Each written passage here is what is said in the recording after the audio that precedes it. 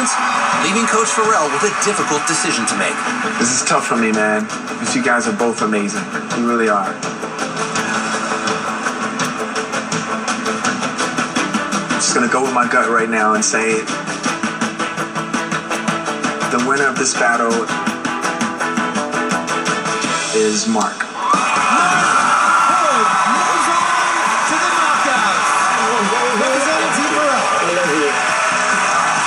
Mark and Celeste, that was probably one of the most masterful performances I've ever seen on the show.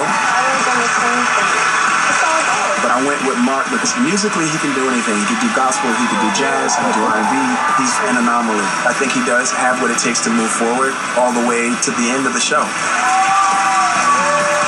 My mom gave me the gift of music, and I honed it in church, and my dad's the pastor, so this is the reason that they see this light that they see. Like, I'm happy.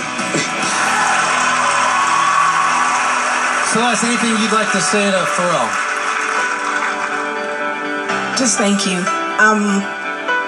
Of course you want to move on, but, you know, it's not over, so... No. Whatever my lot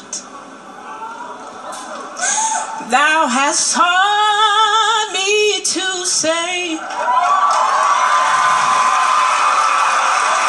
is well with my soul. It's well. It's well. Ladies and gentlemen, a big thank you to Celeste Betton.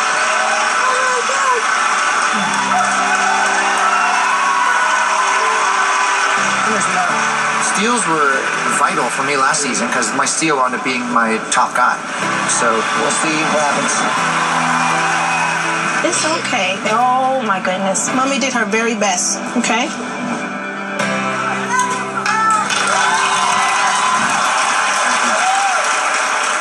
While Farrell takes a moment to collect himself,